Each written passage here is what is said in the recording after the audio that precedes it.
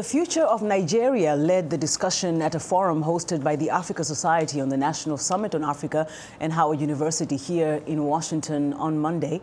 Nigeria's security and stability was a main topic. Despite months of violent attacks by the militant sect Boko Haram, Nigeria's ambassador to the United States, Adeboale, dismisses the group as a threat and disputes reports that it is a religious or ethnic body. He says their impact is overblown and confined to only 4 of the country's 36 states. Let me dismiss the mistaken impression that Boko Haram is an ethnic or religious uprising. It is neither. It cannot be religious because they attack the churches and they attack mosques.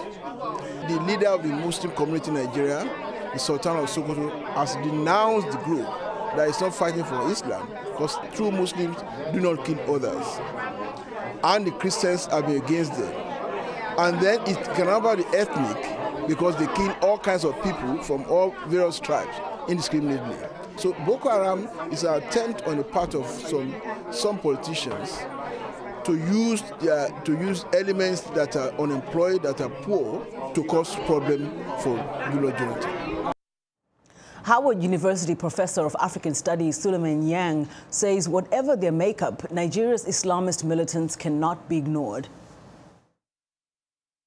The Boko Haram group has to be dealt with severely the way America dealt with terrorists. But at the same time, you don't neglect their grievances. They have grievances, you have to deal with them. Now, Nigerian police and security have been the primary targets of increasing violence by Boko Haram, which launched almost daily attacks in the country's north. The group wants strict Sharia or Islamic law in northern Nigeria. Attacks attributed to the group have already killed at least 200 people just this year.